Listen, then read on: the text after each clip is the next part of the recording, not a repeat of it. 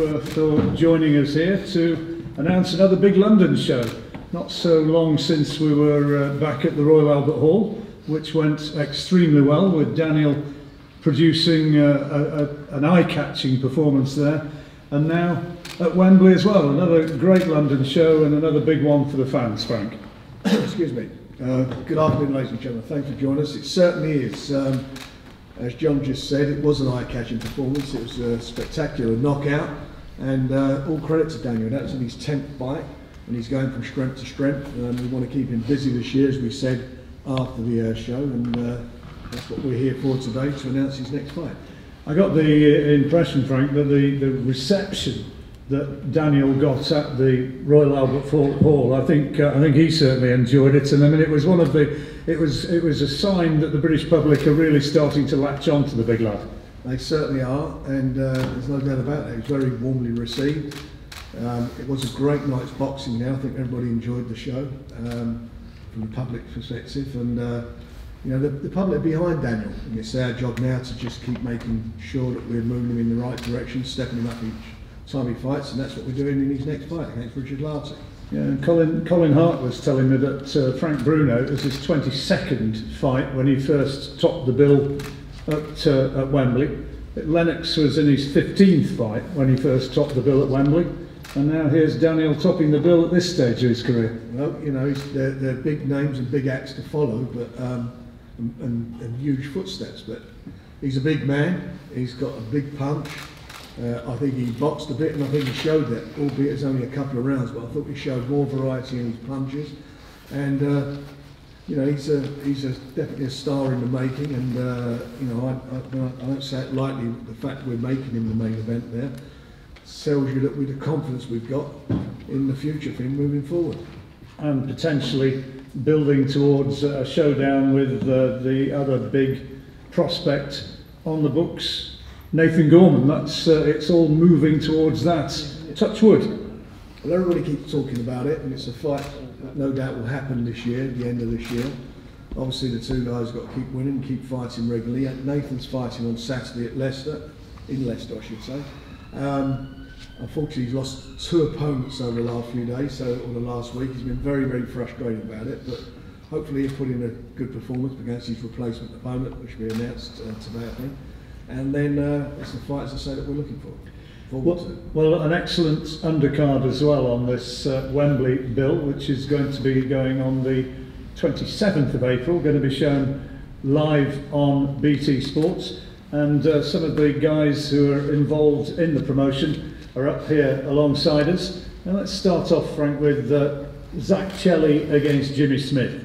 Vacant Southern Area title, and sometimes, I mean, I was talking to some of the lads here earlier on, sometimes the British title fights, the Commonwealth title fights, Southern Area fights, sometimes you get the best confrontations and the best fights at this sort of level. Well, we've had some great fights, haven't we, over the last few years with on the undercards, and we look to make even matches and basically see if our guys are up to it to move forward and move on to the bigger stage. You know, up to now, Zach's done brilliantly. He's done everything that's asked of him, and this is his reward. He's fighting at a very early stage, 6 fights, fighting for the Southern Area title. I mean, I think you think back over the years, Colin had mentioned to you earlier about Frank Bruno and so forth and other fighters. They never fought for Southern Area titles in their 6th fight. They weren't having 10-round contests. They'd probably be having their, you know, maybe 6 rounders at the most. So he's done extremely well. His dad over there, you know, he's got such massive confidence in his boy, and I know his boy's got a lot of confidence in himself.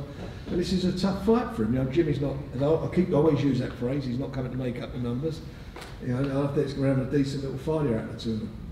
Well, Jimmy, in his 9th professional fight, right, Jimmy? Yeah. 7 wins there from Slough. Just shove the microphone in front of you and tell us what you think of what you've seen of Zach so far. But first, tell us what your thoughts are about getting back at or fighting at Wembley, which has such an amazing tradition in boxing. Oh, it's a brilliant opportunity. The opportunity doesn't come up every day of the week. I got a call back in January, and I jumped at the chance. It's not every day chances like this come around to fight for Southern Area titles. So And it's, you know, we talked there about a little bit about Zach and everything he's done so far, but this is an amazing opportunity for you. Yeah, definitely. Definitely. All the hard work's paid off. What about Zach? Because you must have seen some of his fights. You must have watched a little bit of the footage from the TV coverage. What do you reckon? Yeah, I've seen Zach fight a few times. He's a good boxer, very good talent. He's got where he's got to, and yeah, I think he's a decent fighter. But you've looked at him and you believe you'll have seen things. Yeah, definitely, definitely. You're going to share it with us? I'll keep cards close to the chest. What would it mean to you as a fighter, as a young professional, if you were to win this one? It'd mean everything to me. Tell us a bit about just a little bit more about yourself, how you got into boxing, where you've come from to get to this point. I started boxing when I was about 6 in gyms and that, and I had my first few fights at Slough. Been all over, really been to Repton, West Ham. So I've had my fair share of clubs. And yeah, I turned pro when I was 23. I had to stick the amateur game. So. And any thoughts about appearing and performing in front of the television cameras? I'm just looking forward to that as well, to be involved on BT Sport. Now, Zach, you love the limelight, don't you? You're not a shy and retiring man. No, I love having the attention. It's great, especially when you get to prove yourself. That's what I aim to do. 6 fights, undefeated so far. How happy are you with the way things have gone to this point? Yeah, I'm really grateful to have the 6 fights, and not 6 easy fights. Some of the fights were pretty good, tough fights, and yeah, I'm pretty grateful to be in this position now to fight for the 7-year title. What do you regard as your best performance on that record so far? Umar, the win there maybe? Yeah, I'd say the fight with Umar showed that I'm able to go the 8 rounds, and I'm able to put a man down and finish off strong. And this time it's going to be 10 rounds for the first time for the area title. What sort of a difference might that make? Well, I am training for the 10 rounds, and I know Jim Smith is a durable opponent. I've seen a couple of his fights, 8 wins, 8 fights, 7 wins, so pretty good record. And I am training for 10 rounds, but I'm also training for less than 10 rounds, you know, you never know. Do you think you might finish him before that time? You never know, yeah. Train for both. Tell us what sort of a fight we can expect. You say you've looked at him. What sort of a fighter have you seen? Describe what I see he's a very durable opponent. He likes to come forward. That's also what I've seen of him so far. And yeah, I'm going to be, hopefully on the night I'll just show some of my skill. I like to show people that I am a boxer as well as a fighter. Are you still involved in your studies as well? Yes, I got 2 assignments due on Monday and an exam on Tuesday. So you're trying to be a full-time boxer at the same time, be a full-time student? Yeah, trying to do both. It works. I've been doing it all my life. He's a student and I'm used to it. Student boxer, always learning. How does that go down with all your fellow students? Are they aware of what you do? When I tell them I'm a boxer, they never think professional boxer. They all think, oh, he just does it as a hobby. But then they see me on TV, and then they start realising, how do I do it? It's just because I don't go out. It's not social life. He's a marketable fellow, Zach, isn't he, Frank? I mean, he's somebody who you must have enjoyed working with to this point. Yeah, I have. You know, he's manager over there, Joe Parr. He's done a great job with him, and we have enjoyed it. Been a few. Yeah, there was a couple of problems last year, but we're all over those. And as I say, the bottom line is now is that he's got to move. You know, he's got to move, and moving for a Southern area title means that every fight after that is a step up, provided he beats Jimmy. And you know, Jimmy, I'm sure, has got other ideas on that as far as that's concerned. So we will certainly find out at Wembley. Now, alongside Zach, Archie Sharp comes from hereabouts, 23 years old, undefeated in 14, and a first appearance on the back of that terrific win against Leon Woodstock, and he really did look good that night. He absolutely looked good. He went into Leon's backyard and went out and done the business and come back with a prize. He done fantastically well, and it's quite a lively division at the moment. Super featherweight. Yeah, certainly it's one of our best divisions, and again we've got Mr. Bowen's fighting on Saturday, so we've got him defending his title, and I'm sure sometime this year that's a fight that's going to be made, and I'm sure that Archie's certainly got the goods to go there and And you know, who knows who's going to win these fights? You know, the best are going to be fighting the best, but at the end of the day, winners or losers, we're going to stick with them because they're all exciting and good quality young fighters. Archie, looking forward to being on this Wembley bill. Yeah, 100%. Obviously, I was supposed to be out at Royal Albert Hall. Unfortunately, I got injured and it was a minor setback. But now I'm back and looking forward to getting back in the ring and keeping active. What was the injury that kept you out of the Albert Hall? I won't go into too much details, but unfortunately, it kept me out of the gym for about 3 to 4 weeks. So I had no sparring, no sort of training. But now I'm back and I'm getting there. So. And you certainly will be, having one eye very much on Sam Burney's performance in Leicester on Saturday night. Yeah, 100%. I was saying to a few people today, Sam Bowen's a great fighter. I'm a great fighter, so the fight's going to happen at some point. And we'll just see. Like I say, I'll go get active, we'll get back in the ring, and then I'll look for some big fights after that. How much did you surprise yourself with the quality of your performance against Leon Woodstock? Because I think a few people who maybe haven't seen so much of you are thinking, oh, maybe Leon's the guy who's going to thrive off home support and he's going to be just a bit too charged up and a bit too much for him. But in the end, there was only one winner. You were the boss pretty much from the outset. I believe in my ability. I've been doing this game since I was 7 years old. I boxed all around the world. As a young kid, so going up to Leicester didn't bother me at all. My fans come with me, we had a great support up there. And I knew what I was able to do and I've done it, so it's good. And coming up through the ranks, I mean, you must have been aware of Bowen. Did you always think that at some point you and Sam were going to be meeting? 100%. Bowen's a great fighter. He's been in the mix for years as a great fighter, so as an amateur, and now he's doing it as a pro. Same as me, I was doing it as an amateur and now I'm doing it as a pro. So like I say, the fight's going to happen. And yeah, this is what I'm here to do. I'm here to box great fighters. And fighting at Wembley, you'll have a lot of hometown support as well, I'm sure, and you'll be looking forward to the prospect of being alongside so many, sort of emerging stars, including Daniel. Yeah, 100%. It's a great card, and I thank Frank and MTK and everyone else who's put me on the show.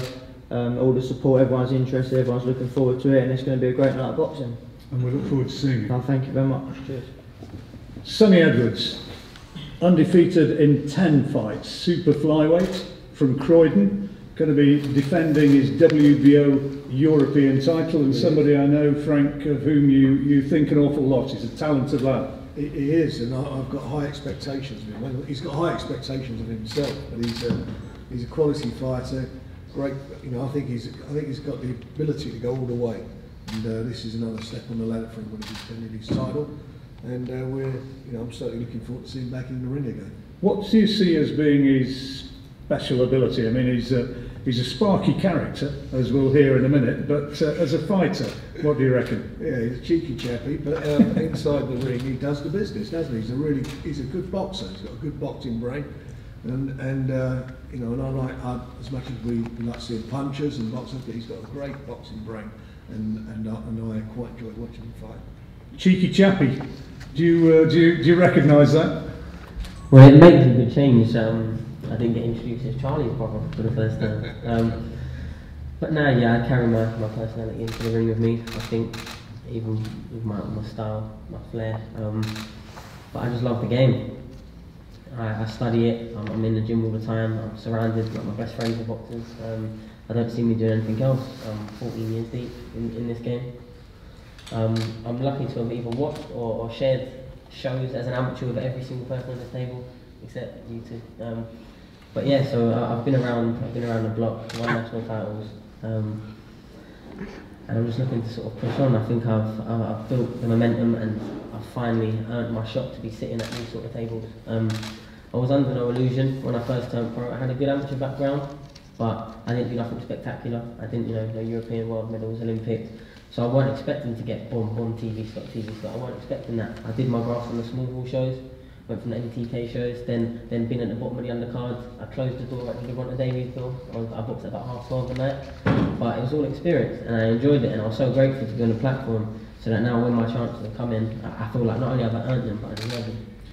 10 fights undefeated. You sound from the way you're speaking there as though you're enjoying very much the professional sport. You're enjoying fighting for money.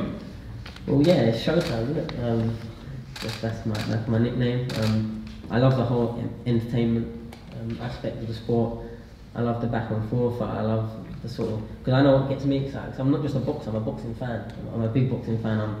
You probably see me at most of the shows. Yeah. All the BT shows I can get down to, the small hall shows up in Yorkshire now where I'm based. The other shows, we don't talk about them, but the other shows, we don't talk about them. But I'm there, I'm around, and I love the sport, and I feel like that shows to the more people getting to know me. Yeah, some people might think I'm a bit arrogant, cocky out there, and a bit outspoken, but Back it up. well, I've started showing that. You know what I mean? My last 2 fights, they were risky opponents.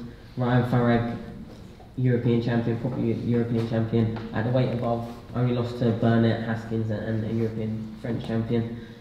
I beat him comfortably. I headlined BoxNation. And then my Granados fight was, I took it 4.5 weeks notice. Even my management were like, do you know what I mean? If you just want to, try and get an easier, and I was like, no, I want a proper fight. I want a fight that will make people stand up and recognise. And at first we took Charlie Hoy, who's recently signed to MTK. I don't know what happened with that. 24 hours later, it wasn't on the table. Then I got offered Granados, and Granados had a hell of a fight against Jamie Conlon. Amazing fight. A hell of a fight of the year, I believe.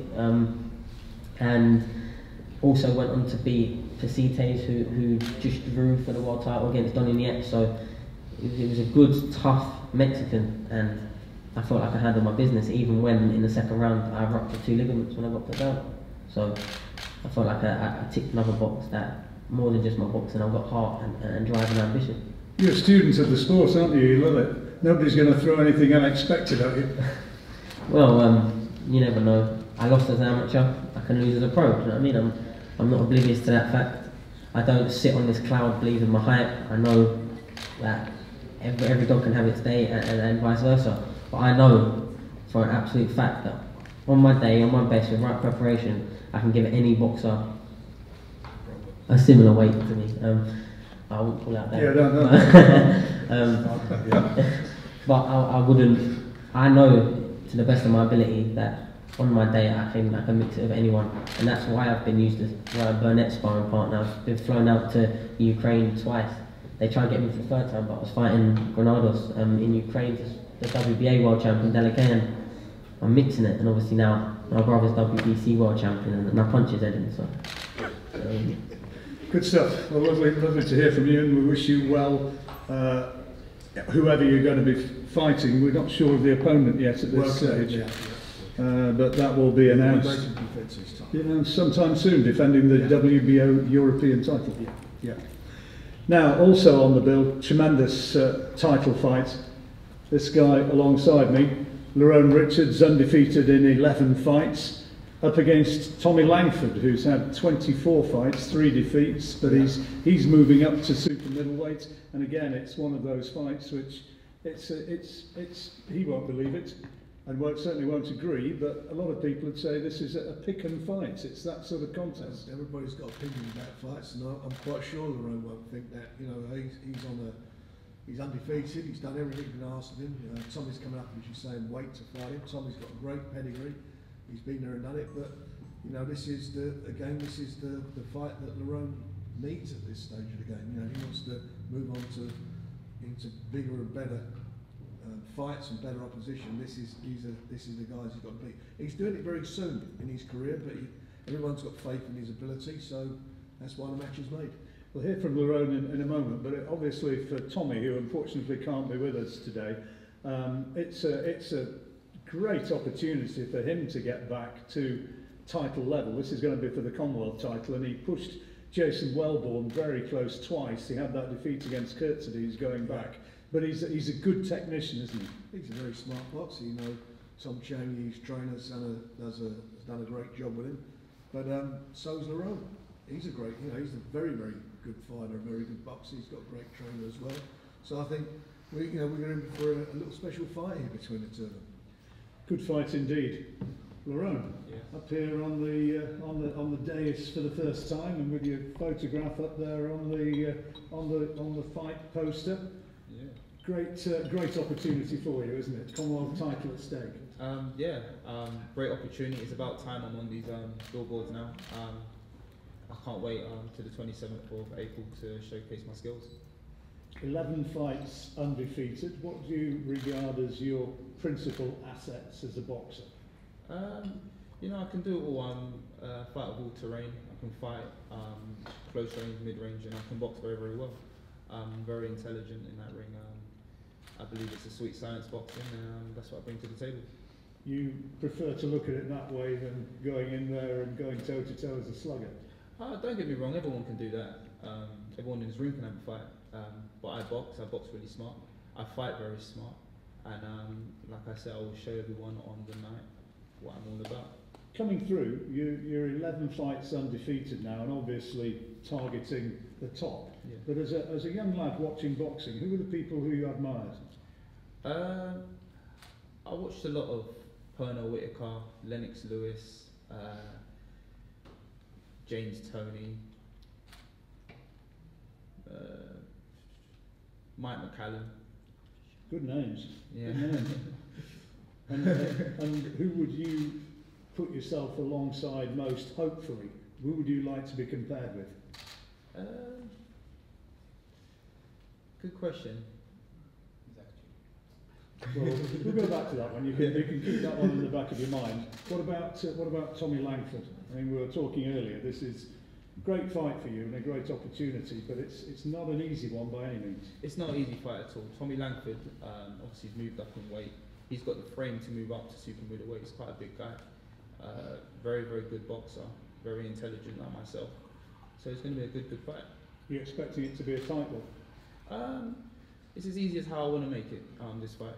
Like I said, I can box. I can fight as well. So it'll be a good night of boxing. You obviously think you're going to do it, but where does your superiority lie? How do you think you're going to take him out? I wouldn't like to say. Like I say, I bring sweet science to the table. I box really intelligently, and people underestimate my power. I can hit very, very hard, and if I do rock Tommy Langford, I will finish. A chance of a title, a Commonwealth title in only your 12 fights. I mean, Yes. this is a chance to make a statement. It is. I think it's the right time. Right time for me. I've been looking for a big fight for such a long time. I've been very patient. I've been very, very, very patient, and now I've got my opportunity. No excuses now. Serious business. And I know I've asked it to the other guys, but I'm going to ask you as well about fighting here in London at Wembley in front of plenty of fans. How's that going to feel? Oh, it's going to feel great. I visualised it coming out, just enjoying the atmosphere, and I'm just demonstrating my skills. Just can't wait. Maybe Tommy Langford's watching somewhere right now. His friends will be. What sort of message have you got for him? I haven't really got a message for him. Just good luck in your preparation, and I'll see you on fight night. And we'll see you on the night. Absolutely. Which is how it should be, Frank. That's right, he's got to bring his A game. I know LERRONE's bringing his, so we're going to get a good quality fight. On paper, it's a terrific sort of principal undercard fight. It is. Now then, let's concentrate on the big lad, Daniel Dubois. First of all, the performance, Daniel, at the Royal Albert Hall. I had a quick word with you earlier on. I mean, the reception from the crowd was fantastic. They loved you, didn't they? Yeah, it was very. How good did that feel? Good, a bit unexpected, but when they're roaring out in the crowd, it's a very good feeling and adrenaline rush and just a surge of energy. So I enjoyed it. Do you get the impression that people are really now beginning to recognise you and all the hard work is beginning to reap a reward? Well, yeah, definitely understanding boxing and professional boxing. The difference between amateur and professional boxing and what all the work was for in the amateur gyms and amateur clubs I've been to. So yeah, it's amazing really, but I enjoyed it. And after the frustration of having to go the distance against Kevin Johnson to then go in against Kojanu, who's a former world title challenger, big man, known to be durable, to put him away inside 2 rounds. I was just, before the fight, I was focused on, I knew I was going to find a knockout, as soon as the opportunity arose, I knew I was going to take him out. So it wasn't a real surprise for me, but it was good to do it in front of a great venue and a good crowd at the Royal Albert. It was a brilliant finish, Frank. When he got the opportunity, he put him away spectacularly. I think the shot was good. What I thought was good as well with the body shots he was throwing. Threw some good body shots in that fight and made him drop his hands. So he done, it was an excellent finish, as you said. He went the distance with Parker. What was that? About 19 months ago, whatever it was, for a world title. So he's that's a big step up at this stage of his career, and I'm really pleased for him. So, going to be fighting Richard Lartey, who's another big man, same sort of stature as you. He's ranked number 14, is he, with the WBO, Frank? He's number 14, so he's fighting a world-ranked fighter, and he is a big man. He is a big guy. 6'5", 14-1. So it's this is another big step up for Daniel. Have you had a chance to see him at all, Daniel, or is it a case of learning on the night? Yeah, I've seen a few videos, and he's like any other fighter. He's gonna have two arms. He's gonna come out and he's gonna be throwing punches, to win now. And I'm looking forward to the challenge he brings. And I know preparation, and when I'm prepared and I'm in the gym, I'll be in the gym working hard, and I'll definitely get the victory and perform on the night. He has that knockout record, doesn't he? He's obviously a big puncher in his own right. To be honest, regardless of that, I know what I'm going to do on the night, and just how I'm going to perform, and I'm just going to get the victory. And what's it like topping the bill, or knowing that you're going to be topping the bill at Wembley and following in the footsteps, as you did at the Royal Albert Hall? You're following sort of great guys of the past, like Lennox, like Frank Bruno, who've been big stars, who've topped the bill at the Wembley. How does it feel to be knowing you're top of the bill?